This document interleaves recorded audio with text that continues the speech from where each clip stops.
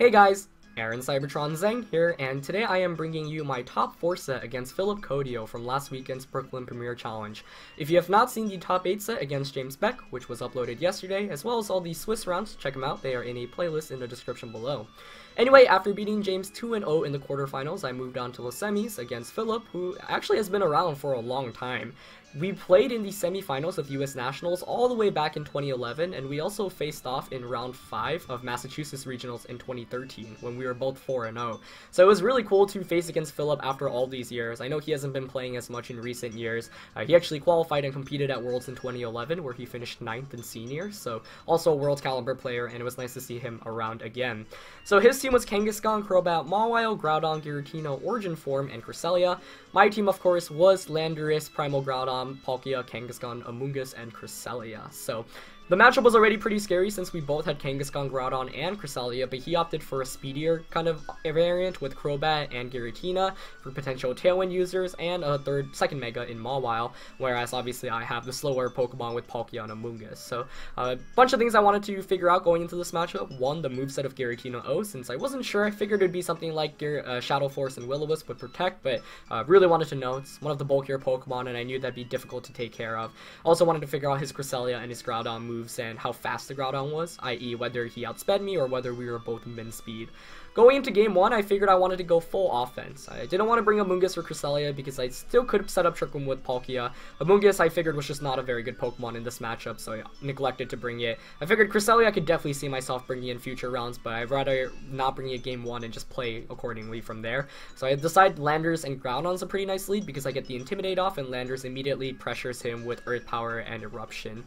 You know, obviously I don't know what kind of Groudon he's running at this point, so that's also important information for me to know, but I know my Groudon's bulky enough to survive an Earth Power, and after Intimidate, Precipice Blades obviously isn't doing as much while I can KO him in return if he's not bulky, so I feel like that's a decent matchup, and Kangaskhan and Palkia in the end just to really seal things up. So without further ado, let's get started. This is of course a best of 3, so you'll be seeing 2 to 3 games depending on the outcome, and this is for a spot in the finals of the Premier Challenge. As always, if you enjoyed these videos, please share your support by leaving a like on the video. I'd really appreciate it. Anyway, I lead with my Landorus and my Groudon, as he leads with his Giratina and his Crobat. So, not a bad lead matchup here, but also not the best. It really comes down to what Giratina has in terms of its moveset. Turn 1, I'm expecting him to maybe go for a Will-O-Wisp, Tailwind, Shadow Force, you know, any combination of those, but I'm not entirely sure. I realized that if he does carry Will-O-Wisp, I'm actually kind of in some trouble. One play I could have made was actually switching my Landorus out into Palkia, and in retrospect, I think that maybe would have been a little bit better, or even going for a U-turn just to get some chip damage.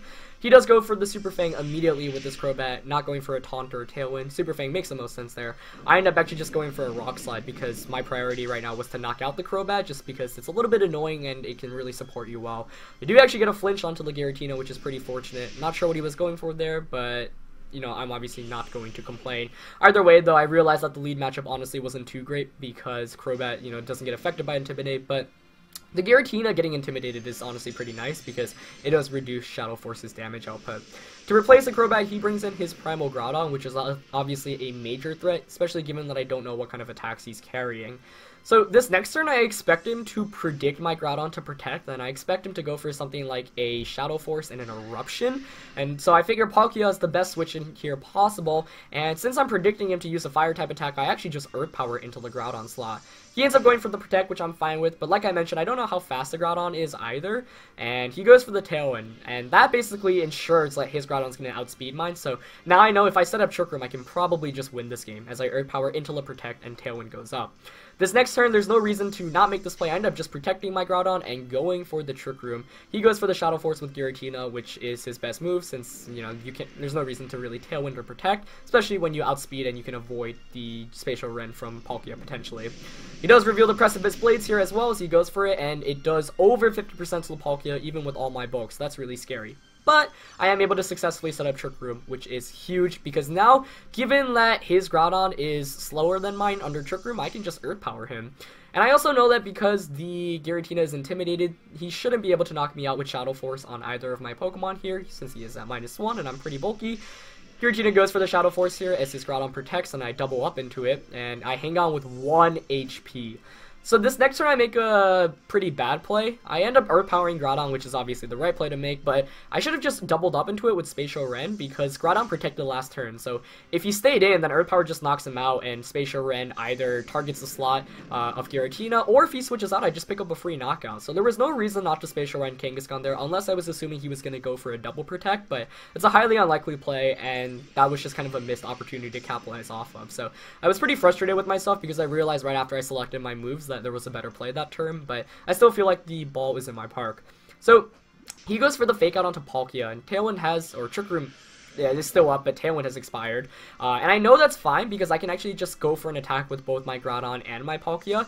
The thing is, if he fakes out my Groudon, I don't want to protect Palkia and have it rendered useless. I still want to be able to get damage off, so I'm fine with him picking up a knockout onto one of my two Pokemon as he goes for the Shadow Force here with Giratina once again. So the Intimidate earlier was really able to help, and you saw that Palkia was able to hang on with 1 HP. Now I know that I have one last turn of Trick Room, and I figured to myself, okay, how can I ensure that I win this game? So what I do here is I actually bring in Landorus to get the Intimidate off, and I know that I should be able to still outspeed him with Earth Power, or given that Trick Room is still up. So what I do is I bring in Landorus and I just go straight for the Earth Power with my Groudon, and he ends up not protecting, and I end up just picking up the knockout. The reason why this play works out really nicely is because if he protects with Groudon, then I bring in Kangaskhan, and the following turn I can just fake out Earth Power, and he has no way to stop that unless he gets a double protect off. So I was really happy that that worked out. He goes for the Shadow Force on the Groudon, but he's at -2 attack right now, so Trick Room expires, and he forfeits, and I win game 1 pretty decisively 3-1. You know, I still didn't figure out how fast his Groudon was, though, which was kind of the biggest issue. One reason why it made sense for him to attack there at the end is, maybe he was min-speed Groudon as well, and if he won the speed tie, he actually could have just knocked me out there. So I realized that, and that was a pretty scary thing to consider, and, I was definitely happy that game 1 worked out perfectly for me, but I knew I had to still play pretty smart going into games 2 and potentially games 3. So, in terms of adjustments I wanted to make after the first game, I gave it some thought. I figured, Pokemon-wise, things worked out pretty nicely. But then I also thought, Giratina was a major threat on his team, and that my Kangaskhan really wasn't well-equipped enough to deal with it. But Kangaskhan's obviously nice for the fake-out pet pressure, and for just damage with stuff like Double Edge. But at the same time, Giratina itself is just a major wall to it. You can take all the attacks. You barely take any damage from it because Double Edge doesn't even affect it, nor those low kicks. So I figured that maybe it would make sense to actually bring my Cresselia just for another way to set up Trick Room, since Trick Room was quite helpful in the last game there. Of course, my biggest concern, I still haven't seen his Cresselia or Groudon fully, so I don't know exactly what he's containing or carrying, but I figure I'm going to make the adjustment by at least bringing Cresselia this next game and getting rid of Kangaskhan. Even if it doesn't work out, it'll give me a good sense of what I should bring going into a game 3. And sometimes I like to make the adjustments when it doesn't feel like, there are 4 Pokemon I need to bring in the matchup. For example, against James yesterday, those 4 Pokemon that I brought felt right, and it was like, okay, I definitely should use these 4 since the other 2 don't help me at all. Whereas Cresselia made a lot of sense to me in this, and Kangaskhan wasn't doing that much anyway. So, without further ado, let's get started with game 2. Of course, being a best of 3 set, a win here would allow me to win the set and move on to the finals, but a loss would force a game 3. So, you always have to play smart even if you are up 1-0. So I switched things up a little bit this time as I lead with my Cresselia and my Groudon, as he leads with Kangaskhan and Giratina, which is honestly probably one of the worst matchups I could have went up against, just because of the fact that, one, he gets fake out pressure immediately with Kangaskhan, and even if I set up Trick Room, he can, avoid that or waste the turns by switching out into his own Pokemon like Cresselia or Groudon. So I figured out, right from the start, this is probably not the best lead matchup. It would have been really nice to have Landorus out here to get the Intimidates, but unfortunately that's not the case here. So this first turn I end up not protecting with my Groudon because I figure, okay, if you fake out Cresselia to stop the Trick Room, then I'll just get an Eruption off and basically knock your Kangaskhan out. However, he's smart enough to realize that Groudon's the bigger threat, so he goes for the fake out onto Groudon, and he does go for a Shadow Force there with Giratina. So I know I'm able to set up Trick Room, but it's going to be a lot harder to fully take advantage of. So Cresselia successfully sets up Trick Room, which is pretty good, but Giratina hasn't been intimidated yet, so his Shadow Force is going to be doing a lot. And in fear of that, I actually switch out into my Landorus to get at least one Intimidate off against Giratina, because the nice thing is it does Intimidate even when you use Shadow Force and you're hidden. So that works out nicely. Another play I could have made was actually going for the Helping Hand Flamethrower play to knock out Kangaskhan, but he actually ended up switching out into Cresselia, which was a nice move on his end. So I do go for the Sun Boosted Flamethrower onto Cresselia, but you see how bulky Cresselia is, takes it with over 50%, but I do get a burn, which is pretty fortunate. His Giratina here also goes for the Shadow Force onto my Groudon, which brings me just over 50%. Cresselia now is burned, but this next turn is what completely catches me off guard, and he makes an excellent play. He withdraws the Giratina out into his own Groudon, and at first I'm okay with this, because I figure, okay, I should just be able to outspeed him and knock him out, right, with my Groudon. But, as you'll see, that doesn't really work out as well as I really would have hoped for. And Landorus, at this point, you know, like I mentioned in Game 1, I didn't bring Landorus for damage output. I brought it for the Intimidates. And he goes for the skill swap with this Cresselia onto his Groudon. So, not only does he outspeed me under Trick Room, he also manages to get the skill swap off. So now, I figure, wow, his Groudon is probably min speed as well. And now I can't touch him with my ground type attacks, which is kind of a big deal.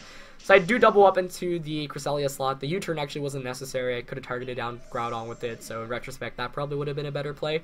So, I do get the knockout onto Cresselia, but he gets a huge, you know, turning point into this game by getting the skill swap Levitate onto the Groudon.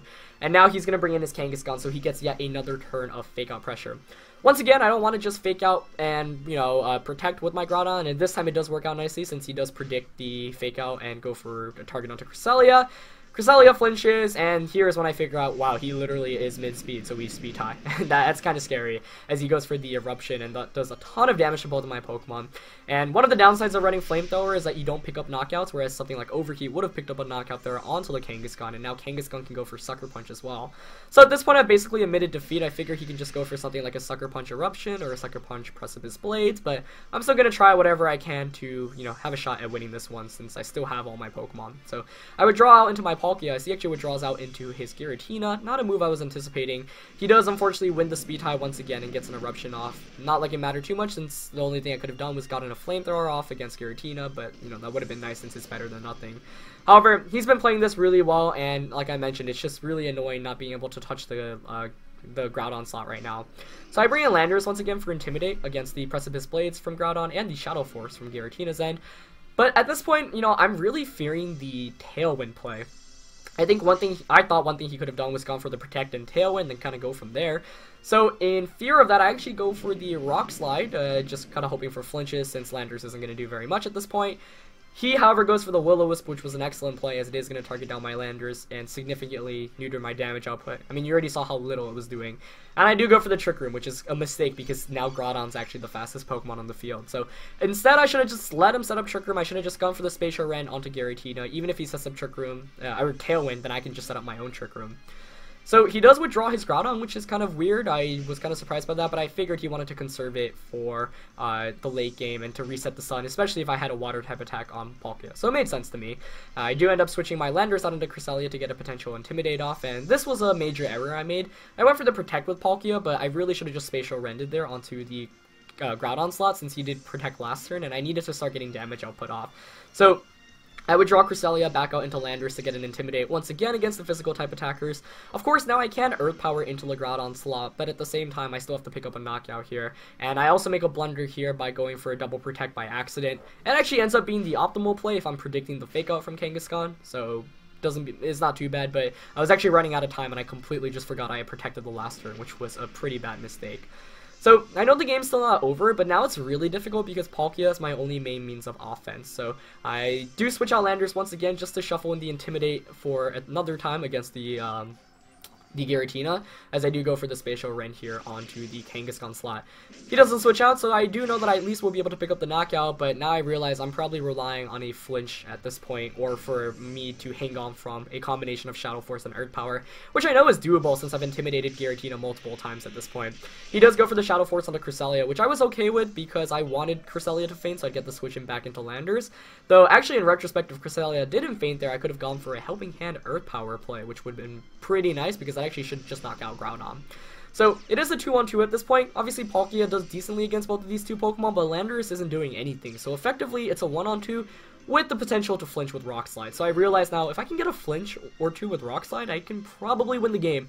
If not, I probably lose. So he protects with Groudon here, which is actually a weird decision because he was trying to style out my Trick Room as I did set it up, but his Groudon was actually the slowest Pokemon, so it would have been the fastest Pokemon in Trick Room, and he could have just erupted there and outright won the game without having to deal with potential flinch chances. But he ends up stalling out my own Trick Room, and now I actually have an advantage here.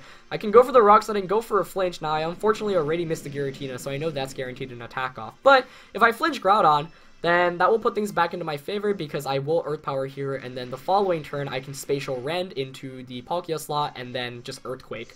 And that's a guaranteed play because, you know, he can't avoid the Spatial Rend. However, no flinch onto the Groudon here. Earth Power doesn't pick up the knockout, and he gets the Earth Power off against my Palkia to bring me down to 44 HP. So I figure I can still maybe win this one if I survive this Shadow Force. So I end up just going for a Rock Slide.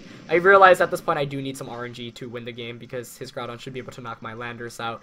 So if I can survive the Shadow Force, get the Spatial Rend off, maybe go for a crit, knock it out, then I can win the game. But unfortunately not, even with the Intimidate. Shadow Force's damage output is huge. Picks up the knockout there. He went for the safe double target play onto the Palkia slot, but the game is over right now since Landorus can't do anything. So that's one of the reasons why Shadow Force is a really nice move and why Giratina-O is pretty cool.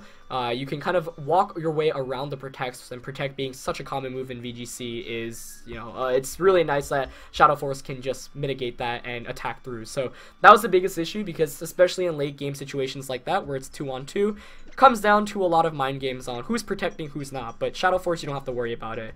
However, I do know that I can also use Shadow Force to my advantage. For example, when he uses it, I know that I can freely target the slot with the Spatial Rend in the future should he continue to use it. So if there's any point where his Giratina is faster than mine, he goes for this Shadow Force, then he'll get an attack off, but I can Intimidate him by switching out into Landorus, and I'll be able to get a Spatial Rend off against it. So I know I have to play a bit more smartly against Giratina going into this next game, and one major reason why I was caught off guard in this game was because he was able to get the skill swap onto his Groudon. So Pokemon-wise, I figure I'm fine with the same 4 Pokemon, but I definitely want to change my lead matchup a little bit. Leading with Groudon, not the best of ideas. So I actually decided to lead with Landorus and Cresselia. Pretty common lead from 2015, but the Landorus here allows me to get the Intimidate off against any combination of Kangaskhan or Giratina. Cresselia allows me to set up Trick Room, and then I could potentially set up Trick Room and skill swap onto my own Groudon. And if he leads with something like Cresselia and his own Groudon, I can, you know, switch into Palkia and Intimidate him with Landorus and whatnot. So I think the lead adjustment here was really the biggest change I had to make. Kangaskhan still doesn't help me out that much, nor does Amoonguss, and once again, didn't really want to bring Kangaskhan. So same 4 Pokemon, different lead matchup. So we are finally jumping into Game 3. Of course, VGC and best of 3 is really about momentum, and it's always scary when you win Game 1 and lose Game 2 because now your opponent's actually gotten the advantage given that they just beat you, so you really have to be smart about it.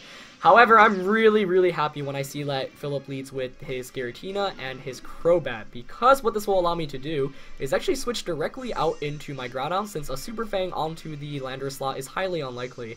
And I can go straight for the Trick Room here because I have Mental Orb. So not only do I successfully set up Trick Room and get my Groudon out, but I also get the Intimidate onto his Giratina. So that's like 3 major points, like completely changes the matchup despite us using the same Pokemon. I was also kind of just surprised to see Crobat since it didn't do very much in Game 1 and he didn't need it Game 2.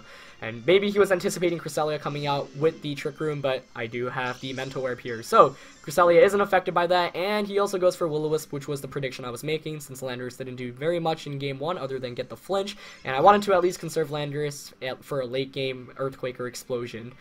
So now that I have the Trick Room up, I know I can actually just go for the Skill Swap Eruption play. Nothing on his team can switch into an Eruption. Even Primal Groudon takes like 30 to 40% from it, and I know Giratina will take some damage out as well. So he actually stays in with Crobat, and I'm 100% okay with that. I also go for the Skill Swap this time to put the advantage into my favor, because last game I had trouble since he was the one who got Skill Swap off first. And I said, nope, that's not going to be the case anymore. I'm not going to allow you to do that. His Giratina also Shadow Forces, which is really good news for me here.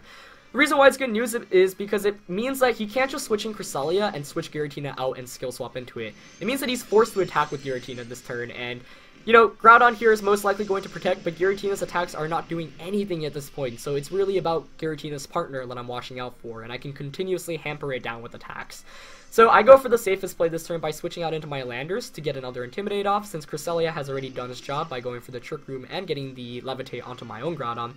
I figure he's probably going to protect with this Groudon, there's no reason not to, but there's no better play I could make with my Groudon right now. I could, you know, just waste Eruption PP, I guess, but otherwise I'm just going to Earth Power to cover all my bases. His Giratina here does launch a Shadow Force and is smart enough to target down Groudon, but that does literally 43 damage, and he needs another 4 in order to knock my Groudon out. It's a 5-hit KO after all these Intimidates. So this next play next turn he makes a good play by withdrawing out into his Cresselia, but I figured this is finally the perfect opportunity for me to bring in Palkia, because now Palkia and Groudon are out at the same time, and I can just Eruption and Spatial Rend, and there's nothing my opponent can really do about it. Of course, Cresselia is able to avoid the Earth Power due to its Levitate, but because he keeps on going for the Shadow Force with his Giratina, he can't just successfully set in his Groudon and go for a skill swap. So he's going to get an Ice Beam off, probably baiting a freeze at this point, as I'm just going to go for an Eruption and a Spatial Rend to get as much damage off as possible. However, the fact that Giratina is currently under the Spatial Rend, and the fact that he will attack first since Trick Room is expiring, means that I will be able to just Spatial Rend that slot for a knockout. And once I get that knockout, that's basically game. And Trick Room has expired already, so he goes for the Shadow Force here onto Groudon.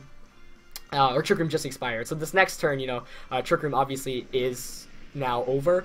And I'm not going to set up Trick Room again because I want to be slower than Giratina. It's a major selling point there because now I know all I have to do is wait for him to go for another Shadow Force and I'll just Spatial Rend for the win. So I was really surprised to see him not go out into Groudon and Skill Swap at any point, but I figure he probably thought he was too far behind. And now I know as long as Spatial Rend connects with Giratina, I should win the game regardless of what Giratina goes for. My opponent does make a smart play of going for the Helping Hand Shadow Force, but due to the Intimidates, Groudon hangs on with 10 HP, so throughout this series, you've seen how well the bulk of my Pokemon have helped me out in terms of these matchups. So really just hanging on from all these super powerful attacks and Helping Hand boosted attacks. And so I get the Spatial Rend off there against Giratina, picking up the knockout. Groudon gets the Flamethrower off here, also going to pick up the knockout there onto Cress. So 4-1 in my favor now. Would be kind of hard to lose when I have all these Pokemon and he really doesn't have any answers left. So feeling excellent about how I've played, and really, Game 3 couldn't have played out any better. I mean, made one major lead adjustment, the Landorus and Cresselia, was able to read the Will-O-Wisp, was able to set up Trick Room successfully, was able to knock out Giratina with relative ease and, decrease the damage output from Shadow Force, and now I know the game's over. He's going to go for a Precipice Blades there, maybe hoping for a crit onto Palkia, but obviously it's not going to matter. He actually does get the crit there onto Palkia, but Groudon's Earth Power here is enough to knock out his Groudon and win Game 3. 4-0. So, really scary Game 2 there because he just outplayed me and did a very good job, but I was able to make some small adjustments. The lead matchup was huge. He bringing Crobat was also kind of a big deal because it didn't do very much for him. So I end up winning this best of 3 against Phillip 2-1, and I do advance to the finals. So I was one of 2 people out of the 61 players at the tournament at the finals. My finals opponent was actually John who you will be seeing in the future videos. So for top 8 and top 4, what I did was I combined all 3 battle videos because these go by pretty quickly, but the finals was streamed at twitch.tv/LibertyGarden, by the way. If you don't follow them, give them a follow. And because it was streamed, John and I were able to download the archive, and John was actually in the New York City area for a while. He doesn't live around here, but he was just visiting, so as a result, we decided to actually co-commentate the finals live. So you guys will be getting a really cool set of videos in the upcoming days, and it'll give you a pretty nice insight into 2 different players and what they're thinking in a best of 3. So those are separated because each one is a little bit longer. I don't want to just drop like a 45-50 minute video on you guys. I hope you don't mind that, but stay tuned for the finals between me and John Hu and the co-commentary collaboration. Anyway, I really hope you guys enjoyed this best of 3 commentary. Please show your support by leaving a like if you did, and leave me any feedback or suggestions for what you want to see, and get hyped for the finals matchup. Anyway, that's it for this video, guys. Leave a like always if you enjoyed it, and I'll see you guys next time. Alright, peace.